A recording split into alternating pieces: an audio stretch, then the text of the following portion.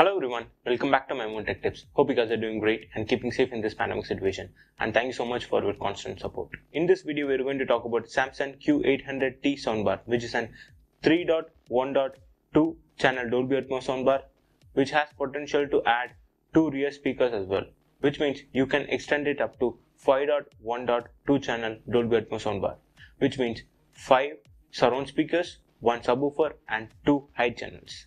Which means you are not going to miss out on the surround experience as well as immersive experience because of the 2 dedicated high channel. In this video, we are going to analyze the soundbar in 7 different categories, such as items in the box, setup and wall mounting, speaker performance, supported audio formats, sound modes and features, connectivity options, and as well as finally buying gate, whether the soundbar is suitable for your purpose or not. So without wasting your time, let's get started. Before that, if you guys are new to my Moon Tech Tips, please subscribe to my Moon Tech Tips for more useful tech videos like this. We post tech videos like this regularly, and thanks for your support. Before getting started, let's have a quick intro of this product. This product was launched in the year 2020 second quarter. The price of the soundbar is coming around 35,000 rupees INR, and by default it comes with 3.1.2 channel out of the box, but you can extend it up to 5.1.2 channel by buying external rear speakers. The external rear speakers cost around 15 to 20,000 rupees.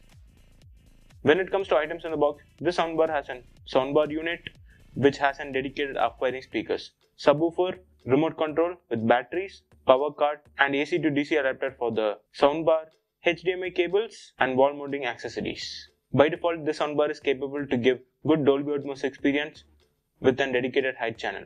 But most of the movies or titles we have is 5.1. So to have a good experience in 5.1, we need to buy this external rear speaker kit. If you buy the external rear speaker kit, you are going to get wireless receiver, surround speakers, power cord and rear speaker cable. Yes, the rear speaker you don't have to attach it directly to the soundbar.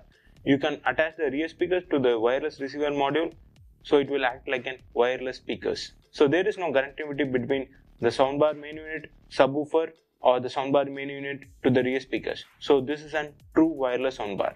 Additional to the rear speaker kit, this soundbar has an Q Symphony technology, which means if you have a latest Samsung TV, you can pair this soundbar with the Samsung TV with Q Symphony, which means at the same time both TV speaker as well as soundbar speaker will be fired and that will be in sync, which means you are going to get 2 additional channels. So if you have a latest model Samsung TV which supports Q Symphony, make sure you buy Q series soundbar from Samsung. Since it's a true wireless soundbar, the setup is going to be a little bit complicated. So let's dive into that. Since it's a true wireless soundbar, you have to give external power source for soundbar main unit as well as rear subwoofer. If you are additionally buying the rear speaker kit, even that need an external power source. So one major point to consider is for the soundbar, you need to get 3 additional power source. Since it's a true wireless soundbar, this soundbar doesn't need a connection between soundbar main unit, subwoofer and the rear speaker unit, which I have mentioned earlier. If you are planning to buy the rear speaker kit and wall mount that, make sure you have a perfect plan to hide or wall mount the rear speaker receiver kit as well. Even though the soundbar comes with an accessories to wall mount, I will suggest not to wall mount the soundbar, because since the soundbar has a dedicated up-firing speaker, wall mounting the soundbar can cause hindrance in the up-firing speaker sound waves, which can actually impact the Dolby Atmos sound experience. I would suggest you to place the soundbar on the flat surface and there is no hindrance between the up-firing speakers and the ceiling, so that you can enjoy the true Dolby Atmos. When it comes to the speaker performance, Samsung has done a really good job. As we all know, Samsung is a brand which is not going to compromise on the quality of the product. The major question everyone going to ask is, how is the voice clarity of the product? When it comes to the voice clarity, with its adaptive sound technology, the soundbar has an ability to enhance the dialogue, which means even in low volume, the dialogue clarity is going to be crystal clear. In night time, if you are watching the movie with this soundbar in really less volume, trust me, the voice clarity is going to be really good. When it comes to the surround sound, by default, the Samsung soundbar not going to give good surround sound, because it doesn't come with a dedicated rear speaker. By pairing up it with a rear speaker kit, you don't have to compromise on the surround sound experience. So if you are watching movies in Netflix or Amazon Prime, you are going to get true 5.1 experience with this soundbar. This is one of the soundbar which can give both surround sound experience as well as immersive sound experience. On top of that, this soundbar can support both Dolby Atmos as well as DTSX, which is an added advantage. If you have any doubt on the Dolby Atmos or DTSX, we have dedicatedly made a video on the sound formats. We'll give the video link in the description below as well as in the end screen. Please check that out after watching this video. When it comes to the bass performance, this soundbar has an dedicated active subwoofer, which means the subwoofer is going to be up to the mark. For bass lovers, this is going to be the treat. If you are not a bass lover, don't worry. You can adjust the subwoofer volume with the remote itself. When it comes to the audio format support, this soundbar supports Dolby Atmos in True HD format as well as Dolby Digital Plus, which means this soundbar can support Dolby Atmos via ARC as well as eARC. In eARC, this soundbar can get full Dolby Atmos potential, but in ARC, this soundbar can support up to limited Dolby Atmos features, which means in True HD, you will get lot of immersive sound effects, but in Dolby Digital Plus, you are going to get minimal immersive sound effects. If you have a dedicated eARC port, then definitely investing on a Dolby Atmos soundbar is going to be a best buy. On top of that, this soundbar has a Dolby Digital support, which means the soundbar can support 5.1 channel in most of the DTH set-off box like Tata Sky and everything. So pairing up is not a problem for the soundbar. This soundbar also supports DTS as well as DTSX. DTSX is also similar to Dolby Atmos. But in Netflix, we don't have a dedicated DTSX support. When it comes to gaming, pairing up the soundbar with an Xbox or PlayStation going to give an immersive gaming experience with its DTS support.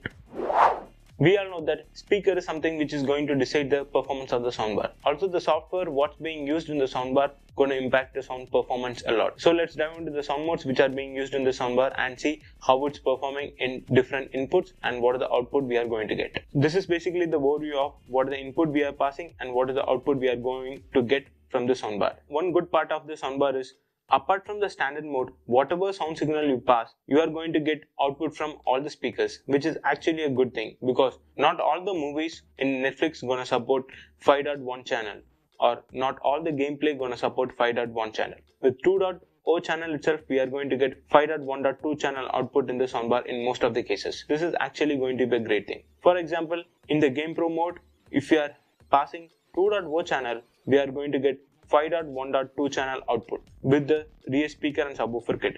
If you don't have the rear speakers, you are going to get 3.1.2 channel, which means 3 front speakers, 1 subwoofer and 2 up-fairing speakers. When it comes to the connectivity option, you can connect the soundbar in 2 ways. One via HDMI, other via optical. For connecting the soundbar via HDMI, you can connect the external device directly into the soundbar and connect the soundbar ARC back to the TV. If your TV has an eARC support and Dolby Atmos, connecting the TV's eARC port to the soundbar eARC port, you are going to get true Dolby Atmos sound experience. And when it comes to the connectivity option via optical, there is only one connectivity option, that is directly the optical cable from the external device or connect the optical cable from the TV back to the soundbar. I will always suggest you to use HDMI ARC or eARC port rather than using an optical cable to get a full immersive and surround sound experience. I hope now you guys have a clear idea of the soundbar. So now let's see the pros and cons of the soundbar.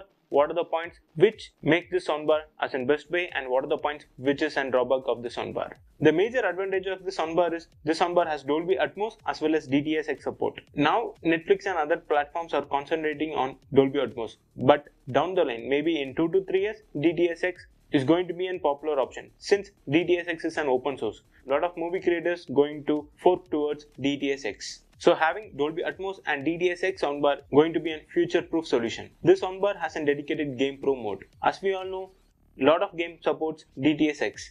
So while playing games with the DTSX sound format, Game Pro mode is going to be an added advantage. And this soundbar has a dedicated height channel. A lot of soundbar out in the market claims they are a Dolby Atmos soundbar, but they don't have a dedicated height channels. But this soundbar has a dedicated height channel and Dolby Atmos and DTSX support. So this soundbar going to use height channel without any compromise. The rear speaker is also going to play a major role if your content is not in Dolby Atmos or DTSX.